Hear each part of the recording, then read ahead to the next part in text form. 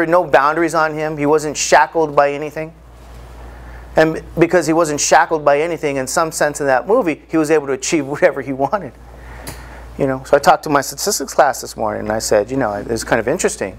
The thing that I observe about a lot of students when it comes to mathematics is they actually do what to themselves? They shackle themselves to the point where they can't do things. You know, they'll tie themselves up, and you know, I used to say tie people's shoes together before they want to race, but there's always this personal shackling that we sometimes do to ourselves. You know, and that's true for anybody. We all do it. You know. And we all do it for different things. But what I notice sometimes people make it a lot harder than what has to be. So they may start to create questions that can put you outside the scope of a math class, and then out, you know, it puts you in a whole other thing. So yours is a good question. It's a completely valid question.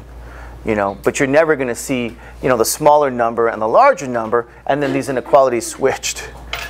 But we also cover this in more detail in Math 125. So you can also see a lot more, you know, you have a lot more fun. One of the reasons we have to do this in 115, because when you go to 125, the first day in 125, I talk about these things. And in that case, first day, you know, we talk about what's called absolute value equations, absolute value inequalities. And that's where this is going to come into play for you. But anyway, that's the waving hands answer you give to people. But yeah, we're gonna do more work with this. But you have a good question, but you're not going to see that. Okay, you guys, and take comfort in that. You go, phew, I'm not going to see that. What are you going to see? This 1, 2, 3, or what? 4. No question. Yeah. When I should respect the x on the graph. Say that again. On the graph, x is missing in there. Yeah, you're right. X is missing, because what does x represent? It's an arbitrary what? Real number. You know, so they didn't list the numbers, and they didn't list the numbers because they would die before they actually finished the list. So what they're saying is that, you know what? Describe arbitrary real numbers that are between 1/2 and what? 4. So what are they? Well, it's all of these numbers that we shaded, essentially. So would you agree with that? That the real numbers that are between 1/2 and 4 are these numbers? So in a sense, this is where your what? Values of x are. Numbers that are between 1/2 and what? 4. They just gave us more detail. Include the 1/2, but what? Do not include the 4. Okay, you guys okay with that? It's kind of like this. I'll talk a little bit more, you know, about. We got some phrases we're going to work with probably, and it's kind of something I described yesterday to you guys. It's not a between scenario, but let me say, for example, how old do you have to be to drink? 21. No, you don't. Oh, all right, let's not get into that again. In the United States, how old do you have to be to drink?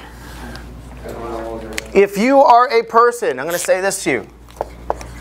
Let X be the age of a person in the U.S.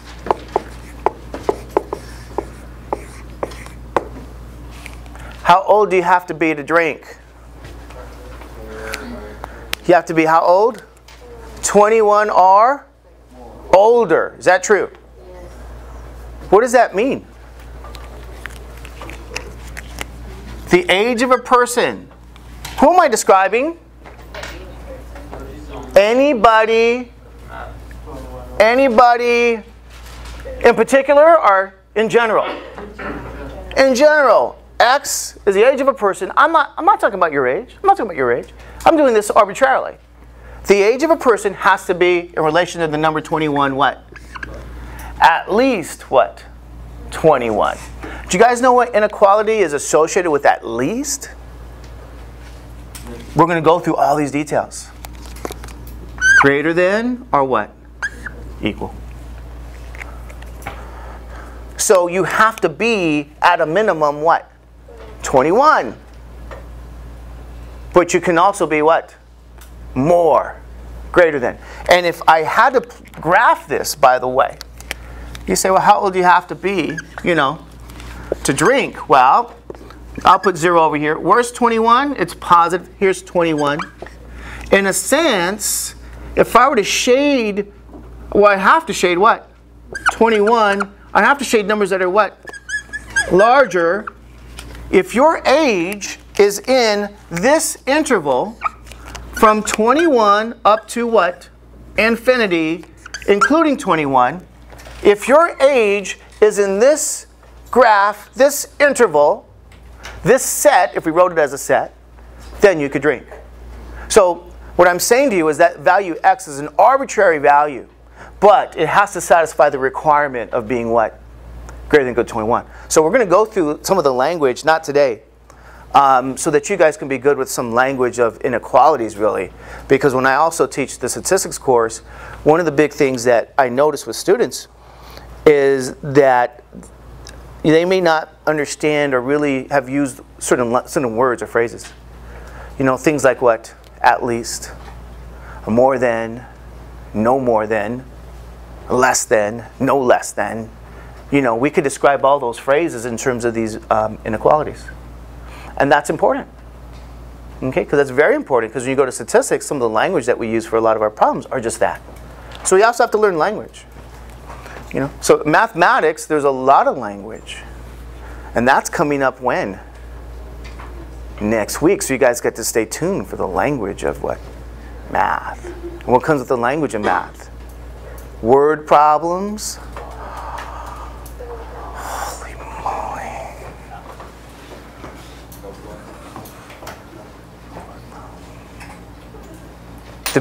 What's the dirtiest word in math? No, that's a phrase. Fractions. No, it's not fractions. Huh? Some people say fractions. No, there's a dirtier word. Word problems. Nah, there's a dirtier word. What's the dirtiest word in math? Proof. Oh, I hate Is that a dirty word? Yeah. Proofs are the best. In fact, you know what we're doing here? That's not even math. This isn't math. I told this to my calculus class. I said, you guys know what we're doing here? Calculus. This isn't even math. Looking at me like, what are you talking about? I had Moshe visit me yesterday. You know that kid we talked about? He showed up to my office, say hello. He's at UCLA. He's going to go to graduate school somewhere. Whether he's going to go to graduate school, maybe, well, he has options. He's looking at Princeton or UCLA or wherever. He has options. So he's going to graduate school, the kid, He's going to take a year off and go to graduate school. When he was in my class, he was probably about this tall. No, maybe less tall. I don't know. You know how tall he is now? About this tall. He's pretty tall, pretty big. So why am I bringing up Moshe? Oh, yeah. I told him too. I said, Moshe, this isn't math, because he's majoring in math. This isn't even math. This is calculus.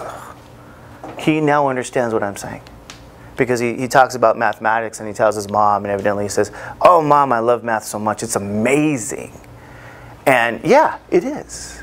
It's amazing. You guys don't get to see it because you're really learning what? Algebra. You're learning calculus. Ugh. If you learn math, you guys would be excited. So what's math? What's math? It's proofs. Yes. You prove everything. You don't do the computation, really. You prove ideas and theorems and use definitions. It's proof-oriented. It's all proof. You guys don't like that? You don't like that? There's too many solutions. Too many theorems. Oh, too many? That's just geometry.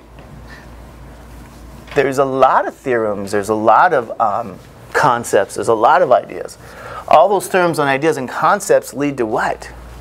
New technology, new ways of doing things. It leads to progress. So it's It's very fascinating. There's mathematics for things that we can't really do yet physically. You got the math for it, but you don't have really the technology to do it yet. So the technology has to catch up to the mathematics. But once it does, what happens? Some amazing stuff. Man, you guys don't know. I feel so bad for you guys sometimes when you leave. Gee, thanks. I do. I'm like, these guys are leaving with a frown on their face. They don't even know how wonderful this is. They're frowning all the time. Well, let's double check. Let's give you some examples. You guys don't even know. It's. Let's double check some of your examples here. Okay. I took these from your book, some homework. These are actually from the other class. I'm going to ask you guys to do the following. You're going to do what? Solve, and also, what else do you think you want to do? Graph. Give your solutions a graph. What? Set notation, interval notation. Do all three. In fact, we're going to give you a quiz. You're going to get out a sheet of paper.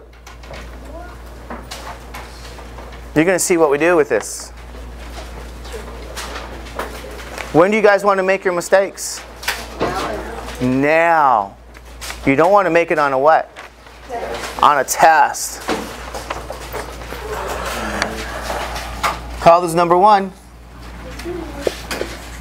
Negative 24 greater than 8x. Number 2.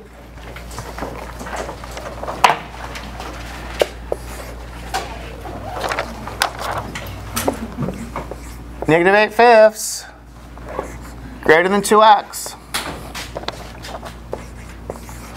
Number 3. 10 minus x less than or equal to negative 12.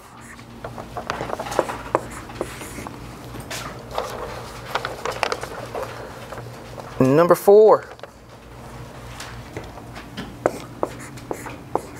4/5. 3x plus 4 less than or equal to what? 20. You're going to solve each one of these. You're going to do what? You're going to also graph the solution set, write it in interval notation, and also describe it in set what? Notation. Okay, we'll give you some time to do this. We'll grade it. You'll see your mistakes and your errors. You'll fix them. And then you guys will be good to go with all your homework, and everything will be fine. So let's try some of these out.